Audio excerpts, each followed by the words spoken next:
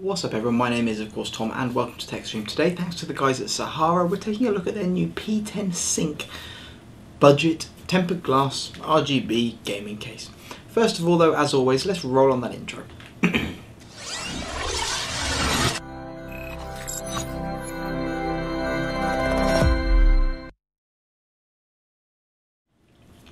So as I said, what we are taking a look at today is a budget tempered glass RGB case from the guys at Sahara. We've actually taken a look at a previous one of their cases a while ago and I quite liked it for the money. It was quite good.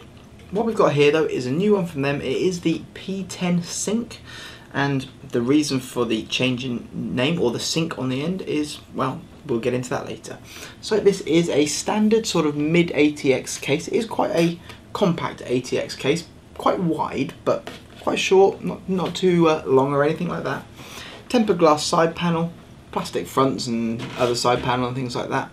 But yeah, let's take a quick look. So we're going to start off with the side panel. It is of course tempered glass, held on with the traditional method of 4 just standard thumb screws.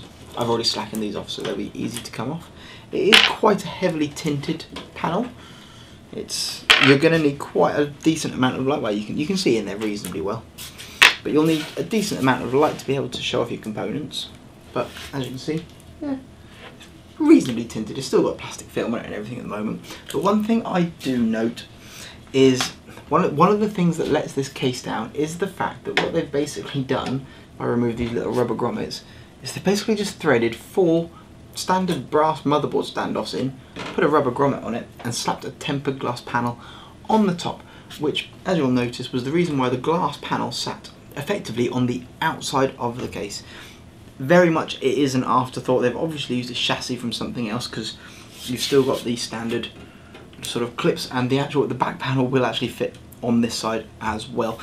It is a budget case. You're going to get well, to save money, one of the things they've obviously had to do is to reuse a chassis from something else and spruce it up with a tempered glass side panel.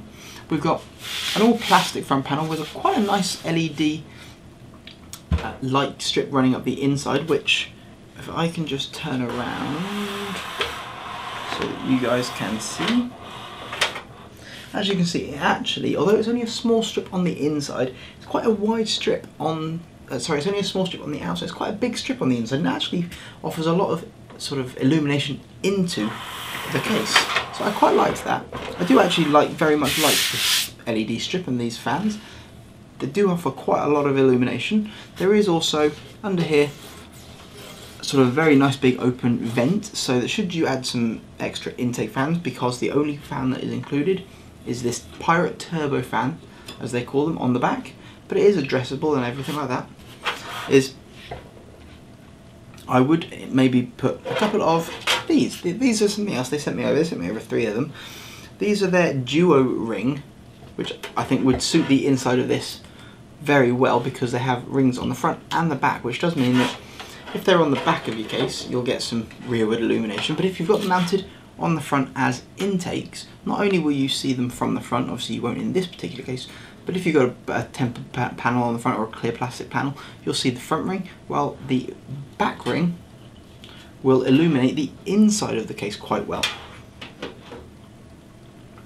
Front I/O, quite basic. We basically got power button, reset button, a couple of USB 2s, don't see that too often anymore, and a single USB 3.0. There's also a reset button for the LEDs, which if I press you'll see sort of changes through all the modes. One thing I did notice with the lighting is that basically the included fan at the rear doesn't match the strip at the front when it comes to colour wise. Now my new fan matches the rear fan, these extra ones, so you can add these and don't have to worry, but it doesn't really match the front. It's the white, it is only the white, to be fair. The whites are a slightly different colour. It happens when you don't have a dedicated white LED. So yeah, it's going to happen unless you use exactly the same strips, which obviously they've not. You will find slight variations in white between strips. it's not the end of the world. What I will do now though is if I just unplug this so all the fans and lights come on, I can turn it around a bit more and we'll take a quick look at the back.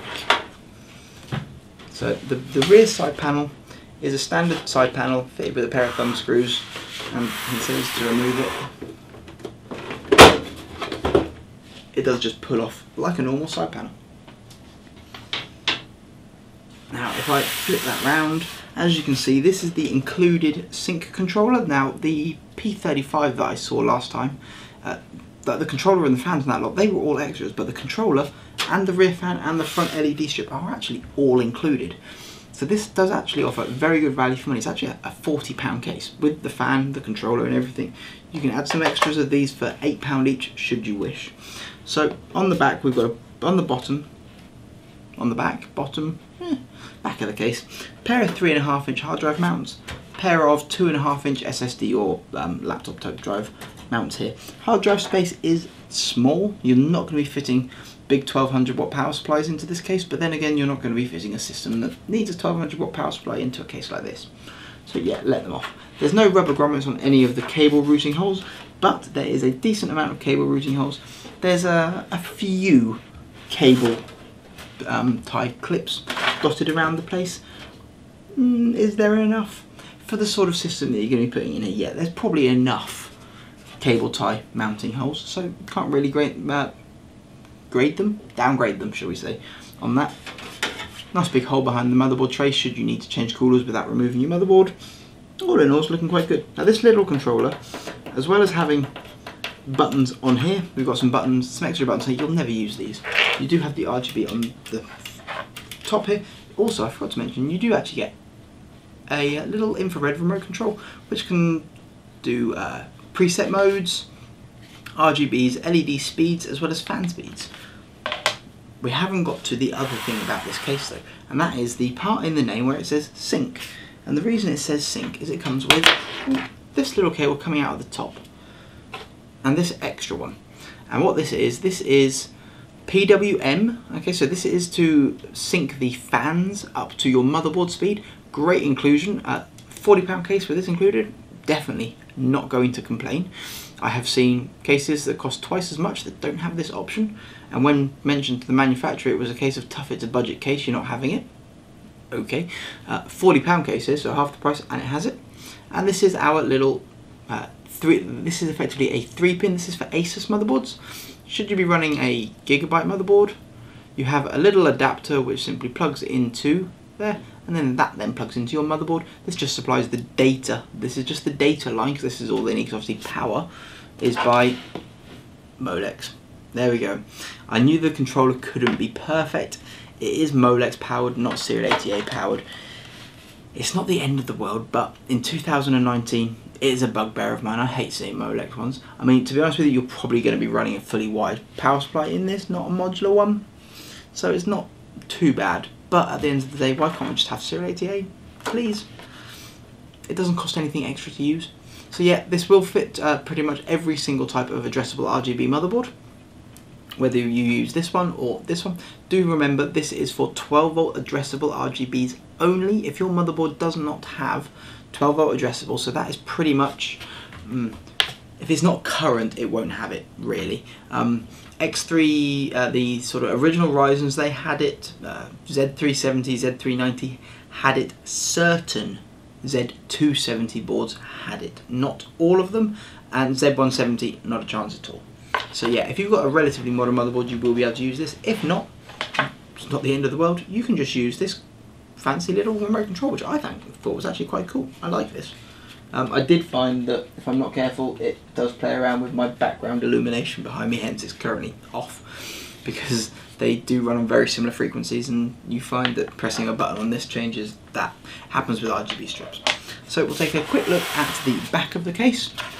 120mm fan mount. We have a semi-toolless hard drive PCIe slot system here, single screw. Our horrible non sort of reusable PCIe slot covers. I do despise these things. When it comes to cheaper cases, it happens. It is a £40 case. I've got to give it a little bit of leeway for its pricing. Always got to give it a little bit of leeway for its pricing.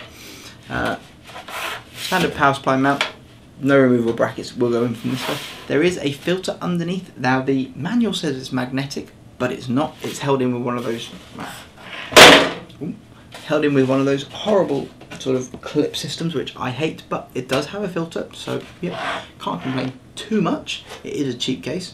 A couple of little feet on the bottom and everything. All in all, we're looking very promising at the moment. On the top is a magnetic filter, where you will have space to fit a 120 or 240 AIO, or a couple of fans, 120s or 240s, same across the front. Now there is actually, if I bring this over to me, a small cutout here, so that you can fit more. You can actually fit 3 fans across the front. You will not fit a 360 radiator. Okay, so bear that in mind. You won't be fitting 360 rads because this cutout is an inch wide. You'll fit, I can show you, you'll just about fit a fan down there. You will not get fan and radiator. It's not the end of the world though. To be honest with you, you're not going to be spending 130, 140 pounds on a 360 AIO in a case that costs 40 quid. So yeah, you will fit 120s or 240s front. Well, obviously front you'll fit 120 or 240, top 120 or 240, and on the rear you could fit just a 120 AIO. To be honest with you, when it comes to 120 AIOs, I don't really think there's much of a place for them, because I do think for the same amount of money you can get as good, or in fact sometimes even better performance just from a decent air cooler. Now, air cooler support is right the way up to 170mm, so that does mean that the infamous Cooler Master 212 Hyper Evo will fit this case. It is pretty much the best, or it is the benchmark when it comes to cheap, decent aftermarket AIO coolers, air coolers. Smaller things like the little Be Quiet Slim, which I love because it's so easy to fit, will fit without a problem. So yeah, cooling support is actually quite well. There, like I said, there is actually intake across the bottom. It is a good sort of couple of inches deep. Decent amount of intake, so that a half decent AIO shouldn't have any problems with breathing. Front panel, should you wish to remove it, does just pull off, but do bear in mind that the cables for the front IO will be coming with it. There is of course a full power supply shroud across here. There's actually a couple of mounting holes here for mounting an SSD or a hard drive as well, should you wish to mount one on the top. Weirdly, can't say I would. Cable routing, I did mention earlier, there's no rubber grommets, but we do have a couple here for our 24 pins and things like that. Front IO, there's even a nice little hole at the top here for your 8-pin EPS for your power supply. CPU. My mouth today is just all everywhere. It's been a busy week, what can I say? All in all though, the P10-Sync, I've got to say, it's a £40 case. I must remember, it is a £40 case, and at £40 it's good. It's tempered glass, it's got an RGB syncable controller that will sync with your motherboard. It comes with an LED strip at the front, it comes with a nice RGB fan at the back, and extra fans for their controller. Please do remember, you cannot use anything but the Sahara fans with this controller. It does use a proprietary cabling and connector system where basically the RGB and the fan and everything are all in there. But they're £8 each, and the PWM syncs up as well with your motherboard. Yeah, I actually must say, if you are seriously in the market for a budget case, now I'm talking sort of not bottom of the barrel, you can buy cheaper cases, but if you are on a low budget build where you want a bit of RGB, obviously it's 2019 and gaming, you've got to have a little bit of illumination. Yeah, definitely do bear this in mind, because if you were to buy a similar price case from a competitor, you would be sacrificing the controller, the fans, the LED sync. You wouldn't be getting any of that for this budget. So by the time you've added maybe a couple of extra front fans, you're looking at the best part of, say, £55.